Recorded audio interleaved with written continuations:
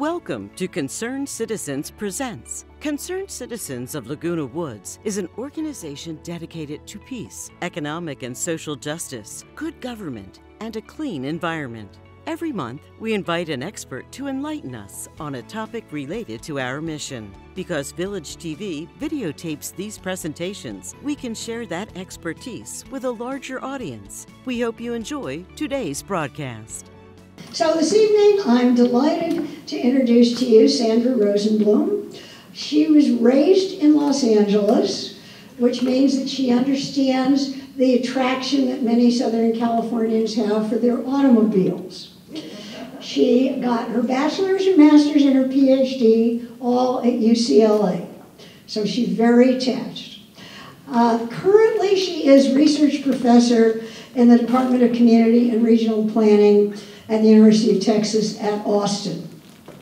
We may have some questions about that later. I may want to ask her about the general safety of being, it's something professors worry about, their safety, how does it feel when the kids in your class could be packing a gun?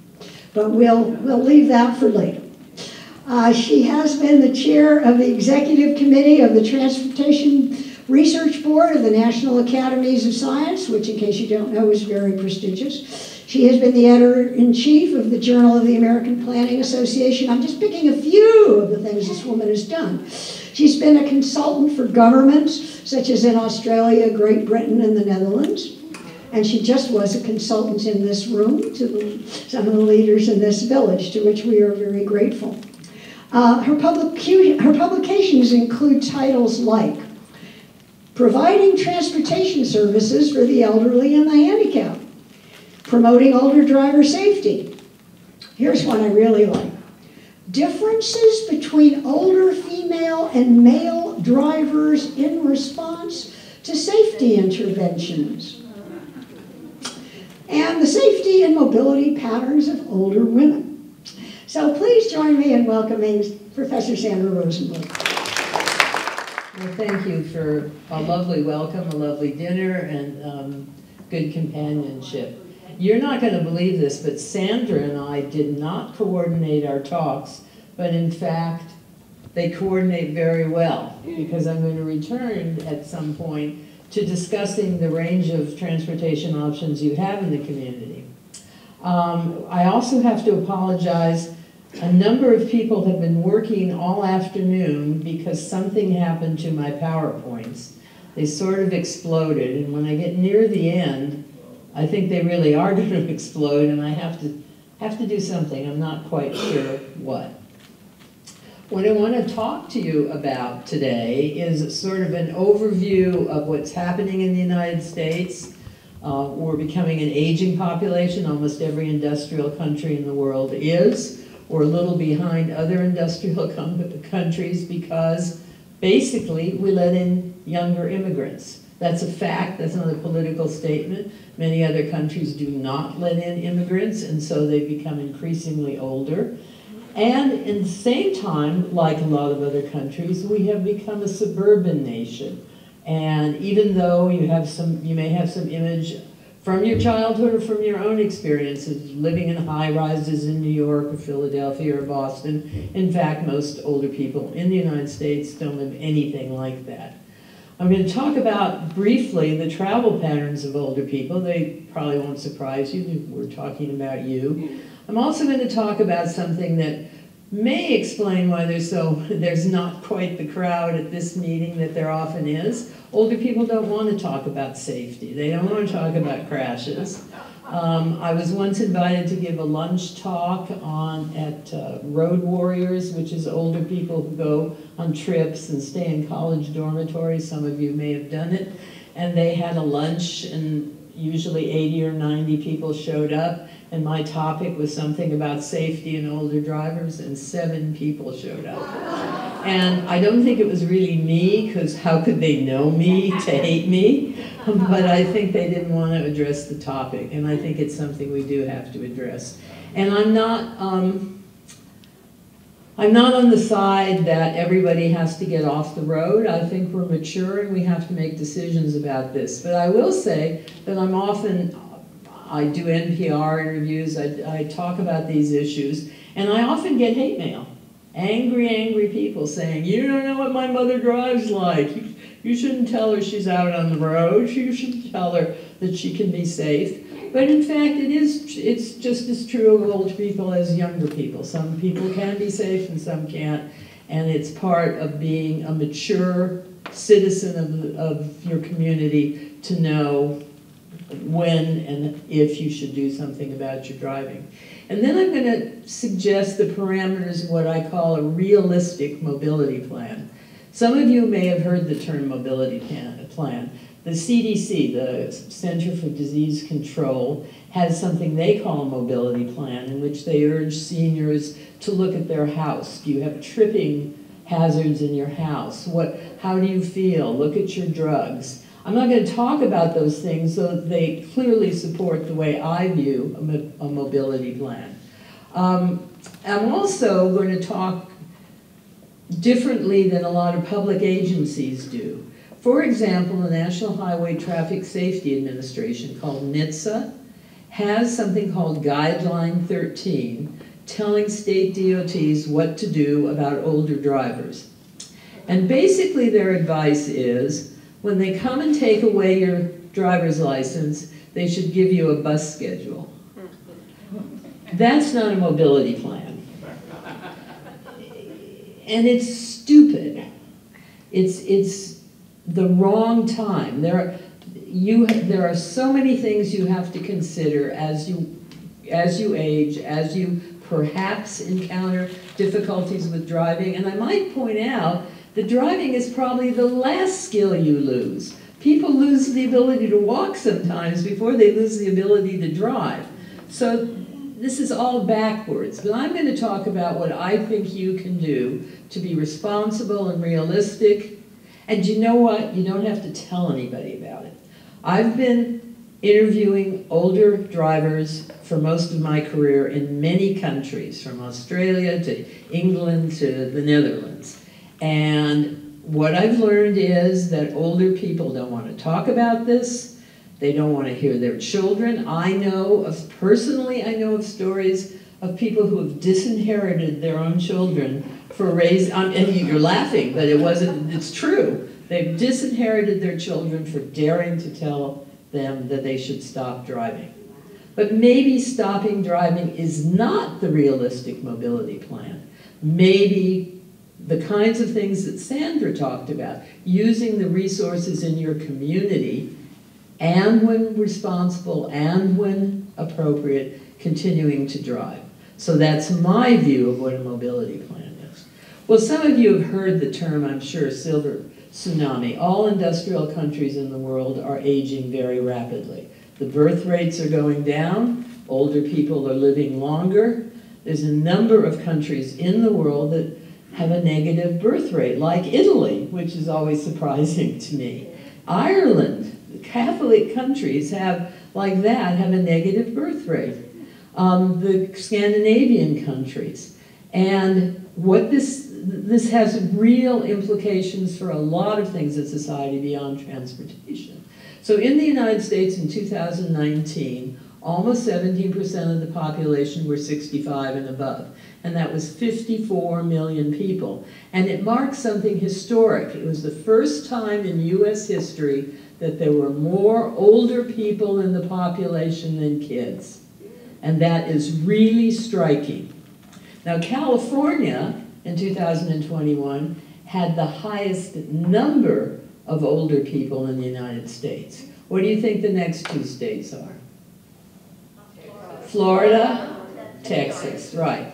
But interestingly, Texas, my state, only 13% of the population are older, but that's almost 4 million people. So there's a difference between percentage of the population and the number, and they're both important. There's a lot of states in the Midwest that have a very high percentage of older people because the young people moved out along with deindustrialization. Now some of that may be coming back. Car industries may be coming back. I think what's interesting is that in just 6 years, the Department of the US Census says there are going to be 86 million seniors, defined as people 65 and older, and that's going to be more than 1 in 5 people in the population. But it's not going to be evenly distributed. There's going to be a lot of Midwestern states that have a high percentage of older people. There's going to be Florida and Arizona and places where older people are retiring as well as aging in place. And one of the concerns is this changes what's been called the dependency ratio. That is the number of people of younger people in the population who are paying money into Social Security and other things, and on a personal level, the number of younger people available to provide services for older people, the number of kids who can drive their parents around or provide opportunities when they can't, when they have mobility issues.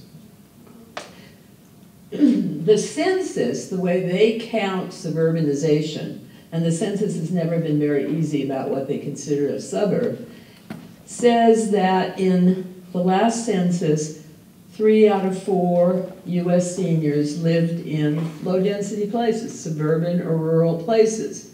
And it's largely because those older folks aged in place. It's not usually because people moved in. But the folks who are moving to Florida, even the folks who are moving around here, they're not moving to high-rise buildings in downtown Boston or downtown New York or even downtown Los Angeles. They're moving into suburban areas. And you can see this. Older folks are much less likely to move in any given year than our younger people. For example, very young people in their 20s, 40 or 50% might move in 1 year, compared to 3% for older people. And so that's the so-called aging in place.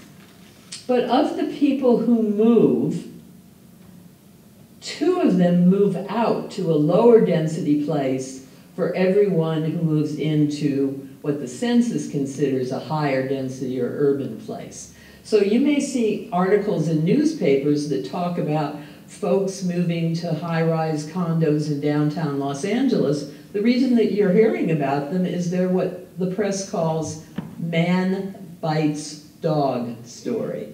That is, they're in the paper because they're unusual, not because they're usual. Folks are not doing that. And in fact, it turns out that the way the census does the data, they underestimate how many people are living in low density because of this uneasy relationship with what they want to define as a suburb. They use legal city boundaries. So if you moved from a suburb of Phoenix, outside of Phoenix, moved into the city limits of Phoenix, that would count as if you were moving to a more urban place. But if any of you have ever been in Phoenix or Atlanta or Houston, you can be living at really low density. You can have horses and cows and sheep and be within the city limits of these cities. So the way the census does it, they overestimate, even with their projection that 75% of seniors live at low density, that's too low. And other people other researchers who've used these, who have looked at these, particularly the US Department of Transportation, when you use a metric based on what high density, less than 1 in 10 seniors today live at anything like an urban density. And clearly you can see why so many older people drive, because they're living in places that don't look like downtown Boston, don't look like downtown Chicago. Not surprisingly then, almost all seniors in America have a driver's license. And today there's very few gender differences. Most people hit 65, whether they're a man or a woman, with a driver's license. And even over 80% of people over 80 had a driver's license. And that means that almost 1 in 3 drivers on the road today are seniors. And that's not evenly distributed. It's much higher in Arizona, in New Mexico, in Florida, in places where older people sometimes go. I think a really important fact that people often forget is how important walking is to seniors. And it gets more important. It accounts for a greater percentage of their trip of all their trips as they age. Walking is far more important than the other modes. So in the last National Household Travel Survey, only 1.5% of all trips seniors took was by transit. And only 2% was by all those other modes we've been talking about. Lyft, Uber, taxis, community buses, all of the kinds of things that Sandra mentioned, except regular buses, still only account for 2% of the trips of seniors. Now, of course, it's different in New York and Boston than it is in Los Angeles and Houston, but that means that if it's higher in Boston and New York, it's lower in Houston and Atlanta and Phoenix. It's almost negligible in some places. Well, now comes the safety talk. So if you look only at the age of drivers who are involved in what is called a fatal traffic crash, there's lots of different kinds of traffic crashes. A fatal traffic crash is one in which somebody dies. Not necessarily the driver, but somebody in a car in that crash died. And what do you see? Are you dangerous? No. You'd have to work really, really, really, really hard to be as bad as an 18 to 24-year-old guy. And so maybe it shouldn't surprise you that a lot of state departments of transportation, including Caltrans, spend their money on kids. But it's a two-edged sword.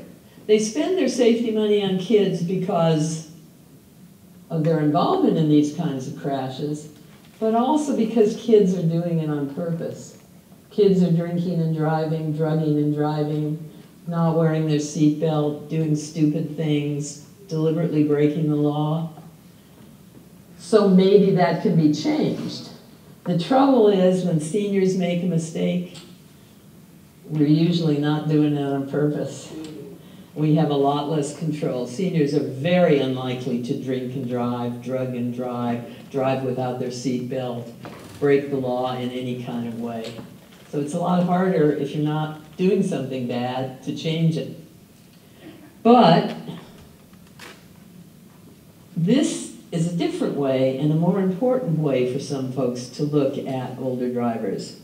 Well, let me talk about this for a minute. This difference between men and women, the orange is men, the blue is women, that has never gone away. So I've been in the business 50 years. Every year, the men around me keep saying, oh, those women are getting jobs, they're out there, they're not paying attention, they're drinking and driving, pretty soon the women are gonna catch up with the men. This is only 1 year, but believe me, it's not happening.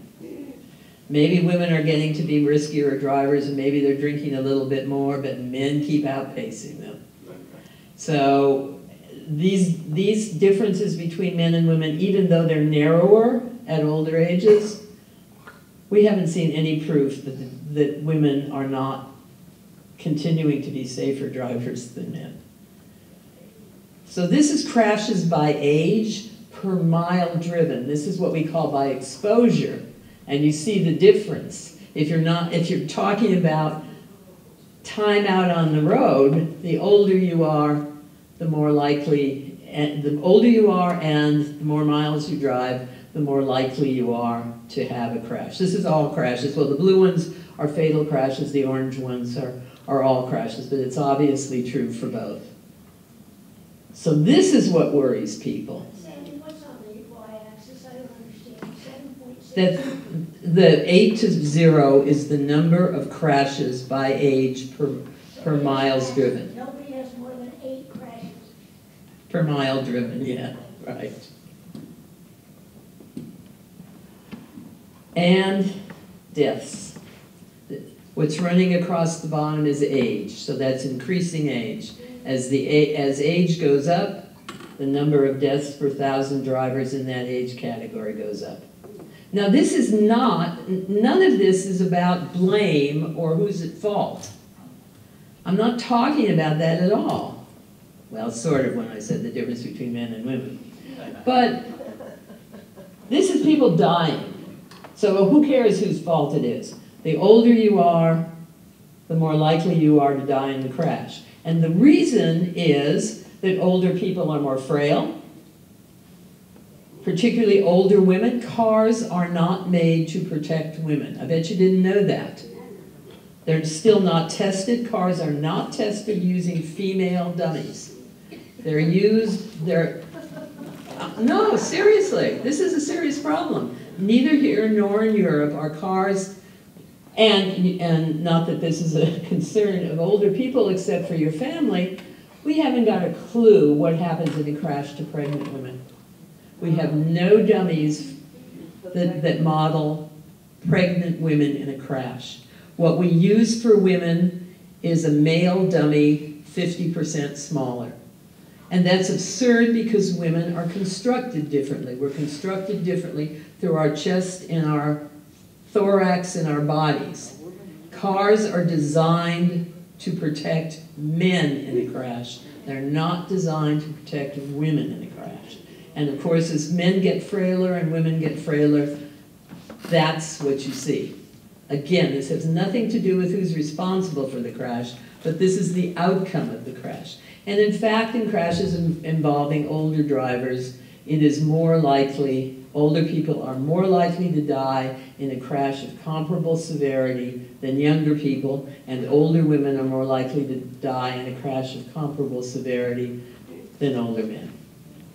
And these figures have not changed over the years. It is literally impossible for a woman to sit in the safest place in a car because the car isn't designed to keep her safe. And if you want a really interesting video, on the NHTSA website, National Highway Traffic Safety Administration, is a picture of test crashes of side airbags. Do you remember when cars had side airbags?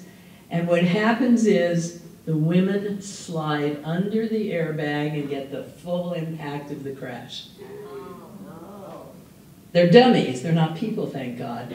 But even watching dummies slide under is pretty staggering. It's pretty hard to take. I wonder if you know this. The most common older driver crashes are actually related to one another.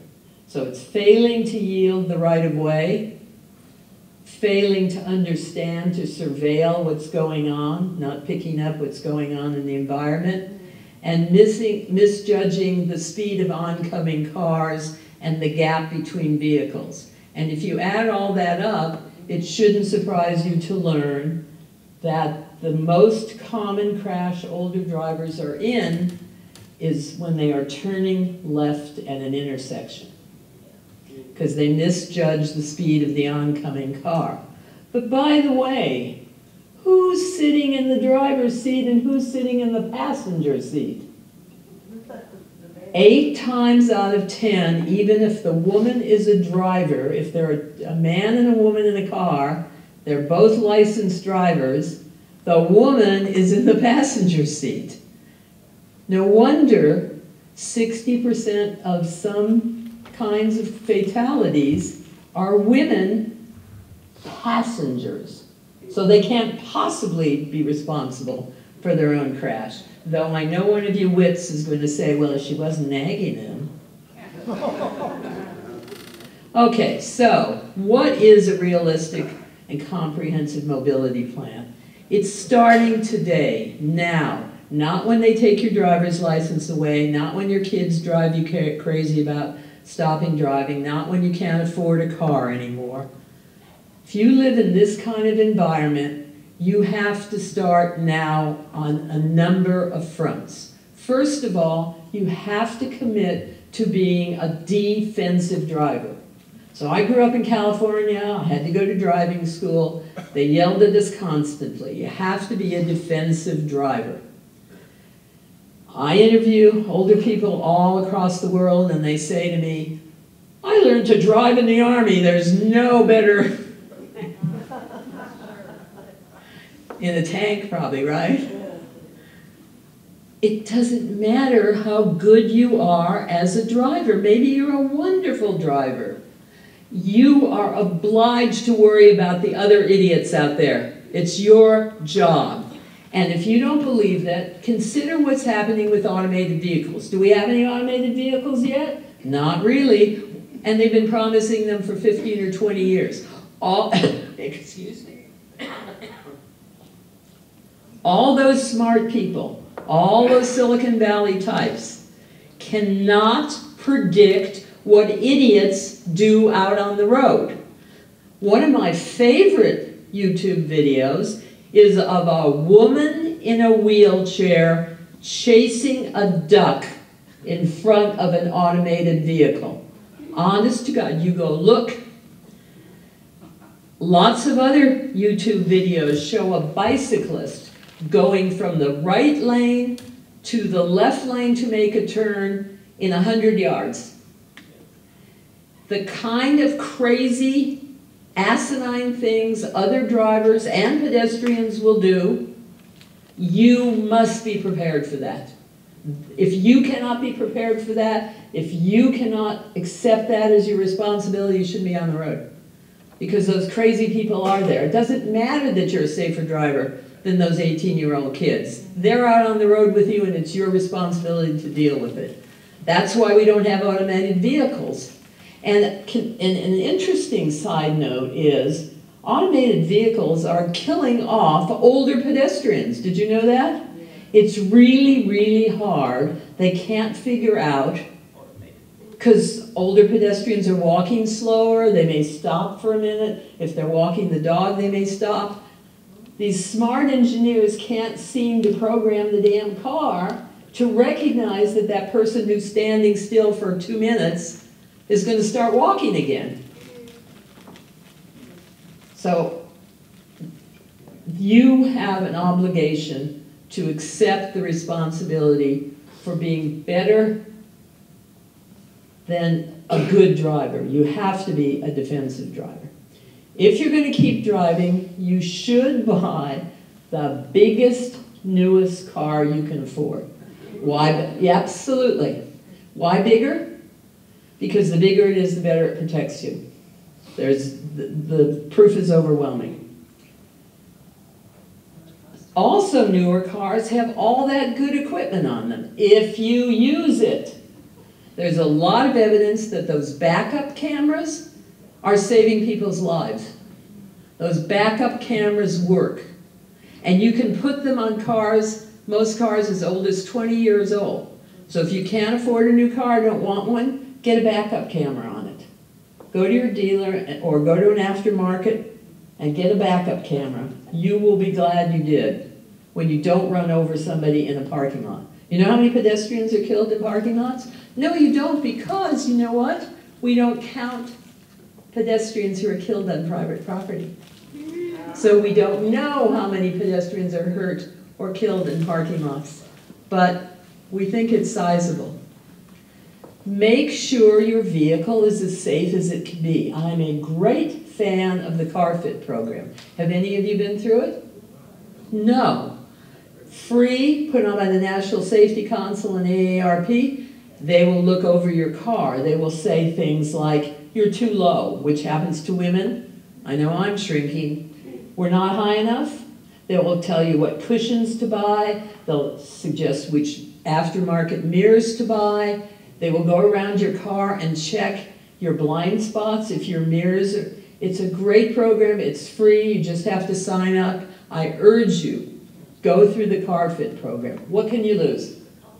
Some time. It's very, very valuable. It'll be striking to you how valuable it is. I think, yeah, this is where something terrible happened, yeah. All right, we need to get out of here. I think there's a Dybbuk in it. There's a devil in my PowerPoint. Okay, thank you. So you need to just Thank you. I really appreciate that. Okay. There are lots and lots of people, AARP, etc., offer in-class, the police, depends where you are, take an in-class driving course. They're usually free. Sometimes you can lower your insurance by taking them. I have to tell you, there is absolutely no proof that they make you a better driver. But they make you a more confident driver, and especially for women, that's important. You'll learn something. You might learn about new traffic laws. They're usually free. It's worth a couple of hours of your time. Take those courses. In addition, you can pay to take driving courses either from driver trainers. They know now that there's a market for seniors. They're not just teaching 17-year-olds.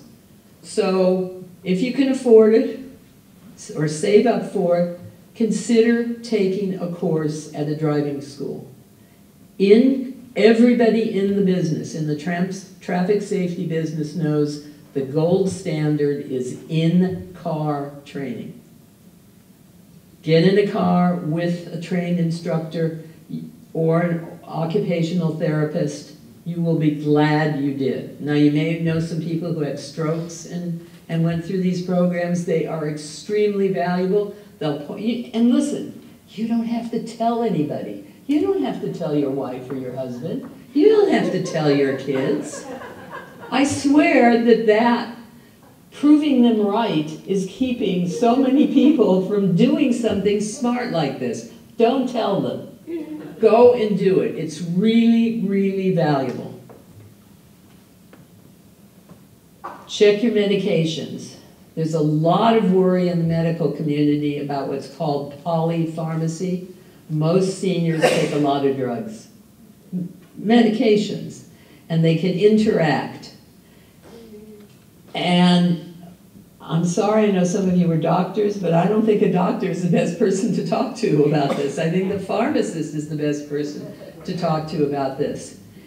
And don't just read the labels, though that's not a bad place to start. Because every drug you get says it constipates you, it gives you diarrhea. It makes you sleepy, it keeps you awake, right? It's every symptom and the reverse. But ask the pharmacist for the long description of the drug that comes. They usually don't give it to you in pharmacies anymore.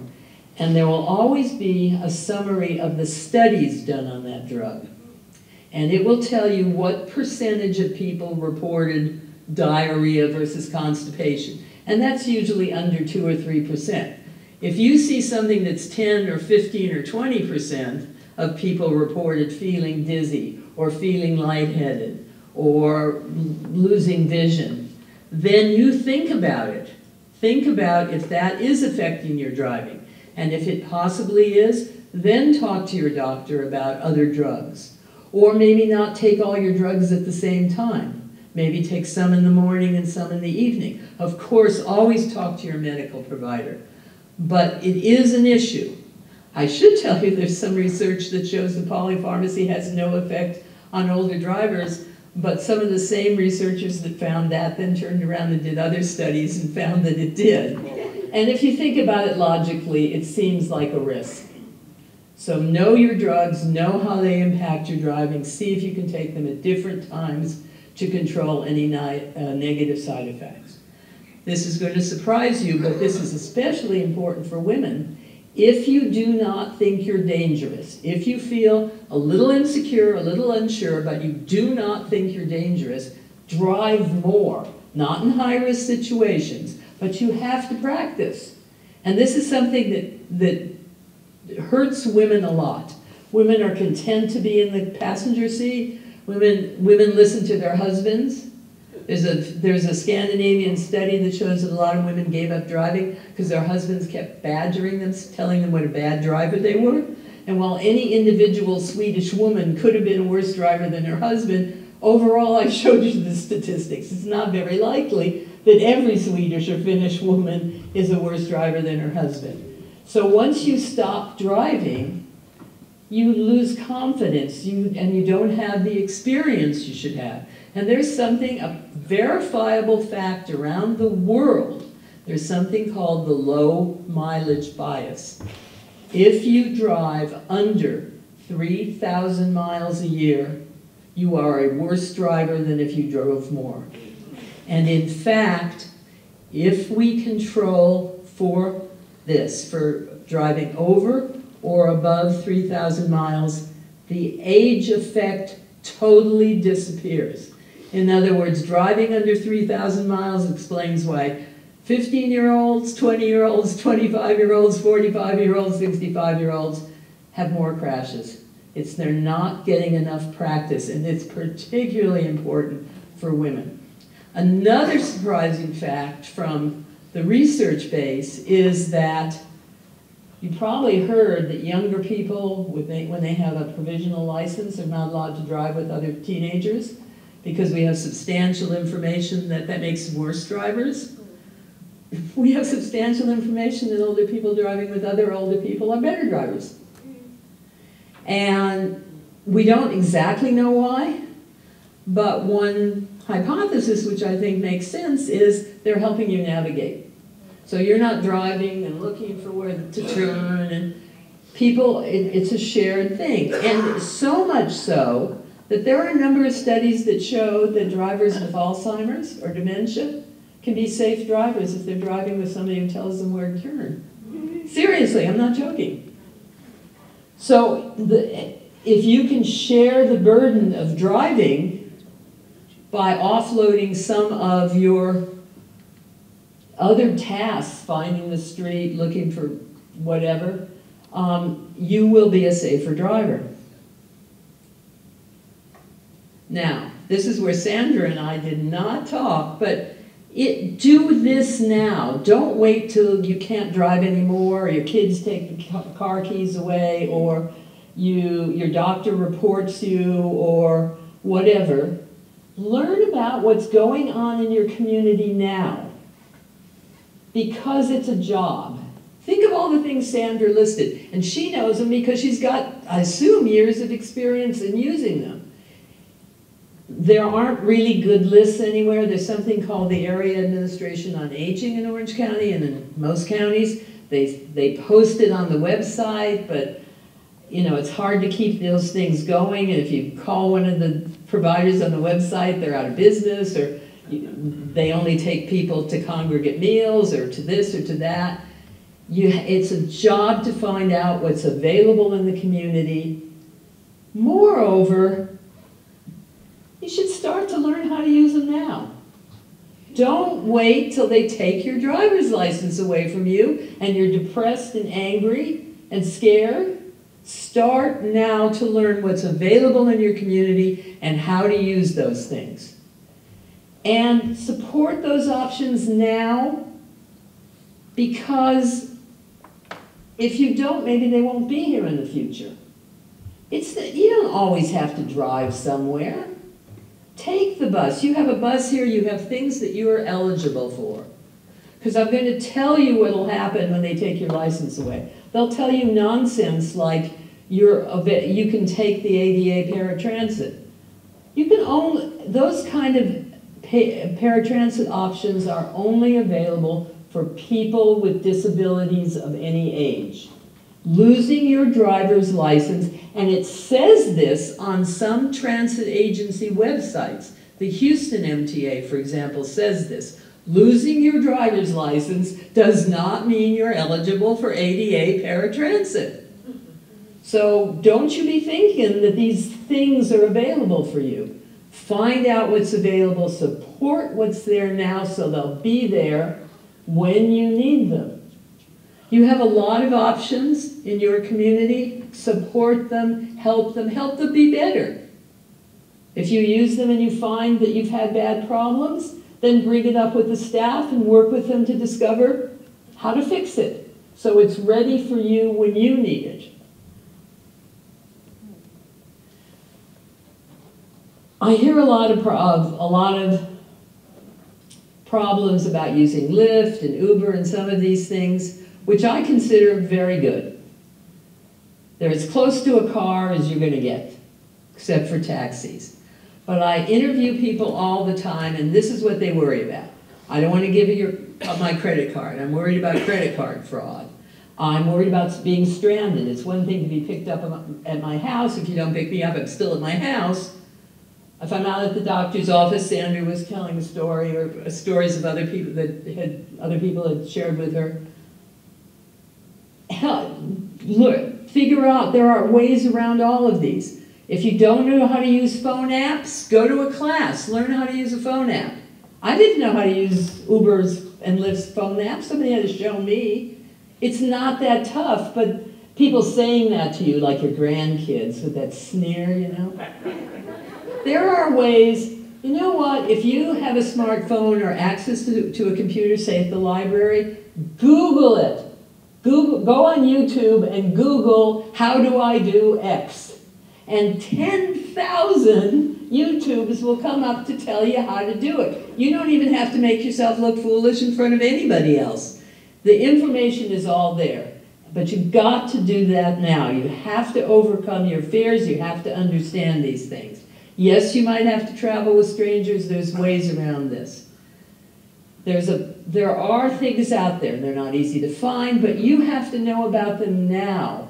Otherwise, you're going to be stuck in your house. And we know that a precipitator of early death is losing your driver's license, particularly among men. Don't let yourself get to that position. Start planning now. And maybe you'll never have to stop driving. And you'll be a safe and responsible and defensive driver, and maybe you won't. And I can't tell you, and nobody can tell you. Your doctor can't tell you. So my message to you is, you have to, it's your responsibility to be a good driver, to be a defensive driver. It's your responsibility to put a mobility plan into action, to know what's in your community, and to help support the options that are helping people now so they can help you if your time comes. Thank you. You've talked about a lot of vehicles. You have not mentioned golf carts at all. Yeah, I know you like them here, but the feds are worried about them. People, they go really fast, and there have been, we don't know, because often those crashes aren't reported. I don't know how to be, if you can be a safe golf cart driver, but keep the speed down and stay off of public roads. Did you have a Yeah, I'm interested in e-mobility. Ever since I've been here, I have been a bike rider. I've had, I guess, 5 e-bikes since I've lived here. And rather than drive a 3,500-pound car from here to Trader Joe's or Mother's, for me it makes a lot more sense, and so does my orthopedist, to get on my bike and go over and pick up something, throw in a bag in the rear. Of course, our community does nothing to support e-bikes or e-mobility, and most recently I've noticed there's a lot more e-trikes that are being available at a very reasonable price. So I wonder if you would comment on the lack of supportive legislation. Well, yeah, I think there's overall lack of support for bike and pedestrian paths. And here's my political thing on it. There's often an alliance between pedestrian groups and bicycle groups, and I think that's to the detriment of pedestrians, because they're not the same people. In my experience, bicycle advocates tend to be younger men. Not always, I'm not saying always, and pedestrian, I was on my city's pedestrian advisory committee, and everybody who wanted to be on that committee, it was because there was some bad intersection in their neighborhood. But the bicyclists were organized and professional and comprehensive, and sure, they probably joined because there was no good bike lane in their neighborhood, but they quickly understood the gestalt of politics, and the pedestrian advocates don't. And so I think pedestrian advocates lose out in this fight. But I agree they go and stripe a lane. They put a white stripe down the street, and they call that a bike lane. It's ridiculous, and people park in it, and people put their garbage cans in it, and no, I agree with you. There is not enough support, real support for really good facilities for biking and for pedestrians.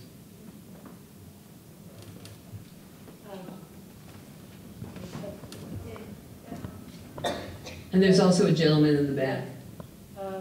But would you comment about modern cars that have GPS systems? Would I comment about cars with GPS systems? Yeah. I like them. I don't think we have any evidence one way or another that they cause crashes. I could see they might. No, the thing is, you know, I have a destination, I put it in, it tells me where to turn, what to change lanes. That's a safety factor. Oh, you think instead of taking your wife along, you just... I don't know that we have any data on it, so it could go both ways. Because if you're holding one of those damn phones in your hand and you're looking at it, I'm not sure that's so useful, so safe. There was a gentleman. Where are I'm you? sorry, was there Who somebody wants in the to back talk? who hasn't? I'm sorry. I thought I saw somebody. Oh.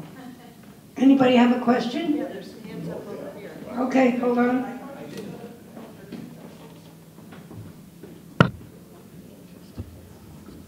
You had mentioned the car fit course. Can you find that just on Google? Yeah, I'm sorry. If you don't know how to Google, that's probably the first thing you should learn. Learn how to Google on your phone or on a PC at the library. And if you just Google car fit Orange County, a bunch of them will come up. I mean, they weren't doing it in the middle of the pandemic, but the number is coming back up. Can you spell car fit? Is it car fit or car fit? F-C-A-R-F-I-T.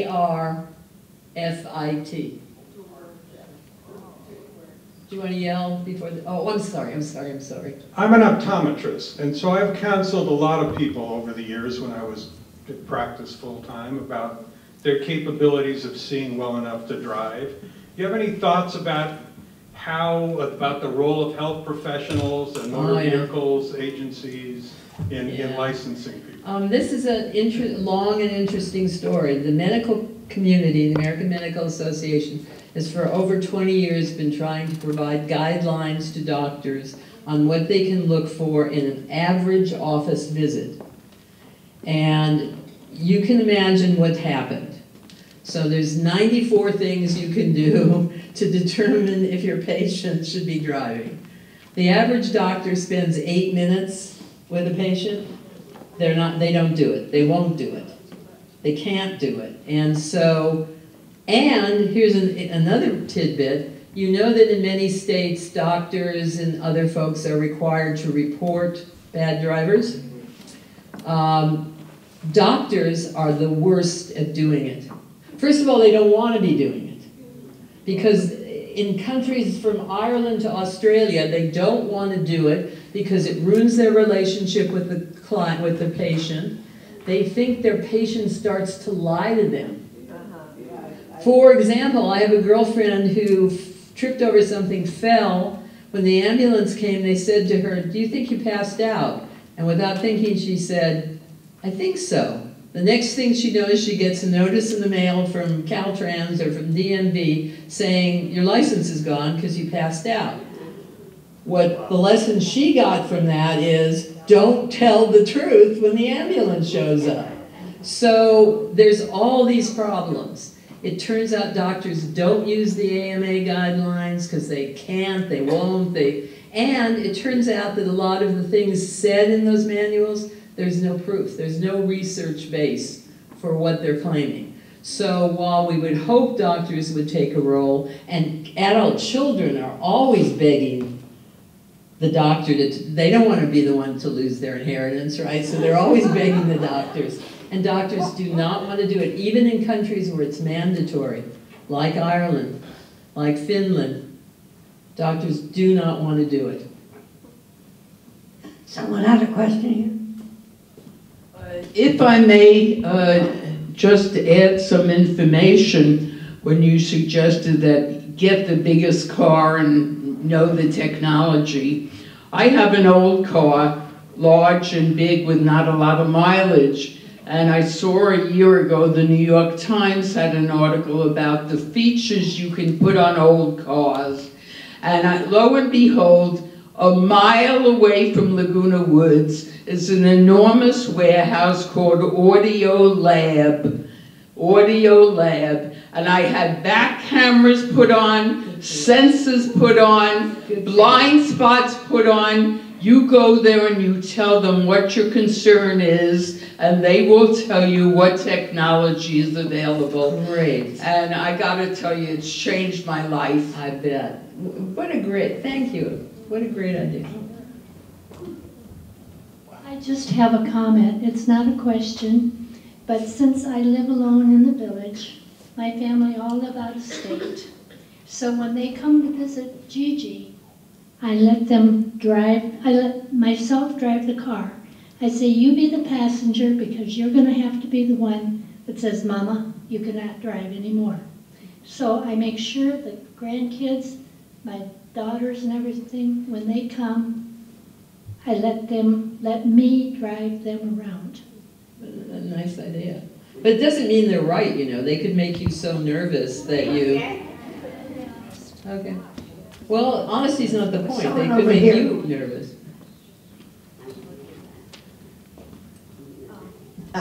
Thank you. This was fantastic, everything that you're teaching us. The only thing that kind of was a little bit of an off tone for me was buying a heavy car, which is one thing I would not want to do for environmental reasons, for all sorts of reasons. In addition, with a heavy car, of course, I'm thinking about my own safety. I am not thinking about other people's safety. And obviously a pedestrian has a lot bigger chance of dying. So with a lighter e-car, you know, we're still pretty good, don't you think? Yeah, but get on that e-car, all the stuff, the back camera, the side camera, all those things, yeah.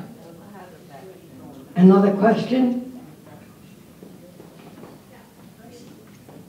Boy, you're getting a workout, aren't you? Thank you so much for being here tonight. And I guess it's two questions. The first is, I don't know if you or what has your research shown about the psychological barriers to people giving up their driver's license. We all know people who have driven longer than they should have. And the other one, I don't really know. And they're called men. Yeah. And the other one deals with public transportation, and I don't know if you have any information on this, but the problem for me taking public transportation has always been, you never know how dependable it is, whether it's going to, to me, coming from the Northeast, it's akin to the lights go off after a snowstorm. You spend the rest of your time waiting for them to come back on. You have no control, you have no information, you don't know what's happening. So I just wondered if you've done any research on that. Well, there's a bunch of different questions. A colleague at USC, Lisa Schweitzer, did a really fascinating study. She looked at 10 years of tweets about 10 different transit agencies. And she found that when transit agencies, and it actually was the Canadian ones, Vancouver and Toronto, when they were honest about the lights going out and the problems, passengers were more accepting. Passengers said, okay, they felt like, you know, things happen and you're doing right by us, and the more advice the transit operator gave in tweets and so forth, like, bus 86 isn't coming, but if you walk 2 blocks over, you can get bus 87 to where you're going. The more responsive the transit agency was, the happier, the less unhappy the people were, and the more trusting they were. And as proof of this, in the middle of the 10 years, SEPTA, the Philadelphia Transit Authority, got a whole bunch of people to do nothing but tweet back to people who complained and offer them constructive advice. Like, yeah, the train isn't coming, but if you go up the stairs on this side, buses are running on X Street, and you can get to 2 blocks from where you are. And the tenor of the tweets about SEPTA turned positive. So I think there is a way for transit operators to admit there's some problems. We have a role in holding them to the fire. It's a tough business running a transit agency. What are you supposed to do if there's snow on the tracks, right?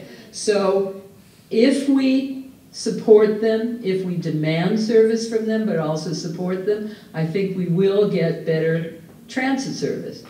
And I think there was another question, but I forgot it. What was the other question? The psychological factors of people giving up their drive. Oh God, there's 100 studies of that, and they all show that even among women, but particularly among men, it can lead to early death, social isolation, depression. The list is long. It really does physically, medically harm a lot of people, particularly if you're living in a rural area, for example. I mean, there's no point in talking about public transportation if you're out in rural Pennsylvania. I mean, that's silly. And it is very difficult for people, very difficult for people. More so for men, because women tend to have better social networks that support them even when they can't drive. So there's a lot of stuff about it, and none of it's good. None of it's good. And as an afterthought on that, as I said, I've been interviewing folks all over the world, and I was interviewing supposedly drivers in Britain. And a number of older men came to the group, identified themselves as drivers, and then it turns out they didn't have a car, they didn't have a driver's license, they didn't have insurance. It had all been taken away from them. But they still consider, I mean, it's funny, but it isn't. They considered themselves to be drivers, and they said they were going to drive sometime in the future. And I did the same study in Tucson, Arizona, found exactly the same thing. Men said they were still drivers even though they haven't been near the seat of a car, and the driver's seat of a car in 10 years. Okay, I have the mic. May I tell my... Sure. Okay. Well, I just want to say this. In the state of California, every 5 years you got to renew your license, correct? Well, I don't know what the law is in California. Okay, but that is what I experienced. When you reach the age of 70, you take a driver's license every 5 years. Now that driver's license or book only contains the rules and the laws in the state of California of how to drive and what to do. Nobody ever tests you on your driving skills. That's not never. No, you're wrong. No, I have gone there. No, because you came across as a competent driver. But I will tell you, in California, as in all 50 states and Puerto Rico, if you look to the guy at the desk as if you might have a problem, they will order a driving test for you. Or if someone turns you in, if your kid called them up and said, or your doctor, though that's not very usual, or a law enforcement official reported you, you will have to take a driver's test in California and in most other states. But that doesn't obscure your point that you can be a terrible driver and not be caught. Yeah. Hold on. Yeah. The question that I have is, why did they remove speed limit signs from the freeways and driving excessively, at least 10 miles an hour, more than the 65 we used to have? I have no idea. What caused them to remove these signs? So the only safe way to drive is go at the speed of the traffic, so you don't go too slow or too fast. Why did they take them off? Well, in my state they haven't, so I don't know what California's done. Oh, but in my state you can go 85 miles an hour on some freeways. Legally, you can go 85 miles an hour. Out in West Texas. Sir, I don't know. Anybody else, or we quit? Oh, Sandra. Yeah. I just want to make one quick comment. I had, prior to my accident, I had a 20-year-old car, and it was a heavy-duty SUV. And the other driver that hit me had an SUV as well, but it was a bigger one. And yes, he had an Outback. But anyway, it would have been a lot more damage. And I'm parked in a I had a smaller car, but now I decided to get a smaller car because that's what I could afford, and I wish I could have gotten a bigger SUV, and I agree with that. Well, it's statistically true. You're safer in a heavy car, but I accept the environmental issues that might be there, and that not everybody can run out and buy a car.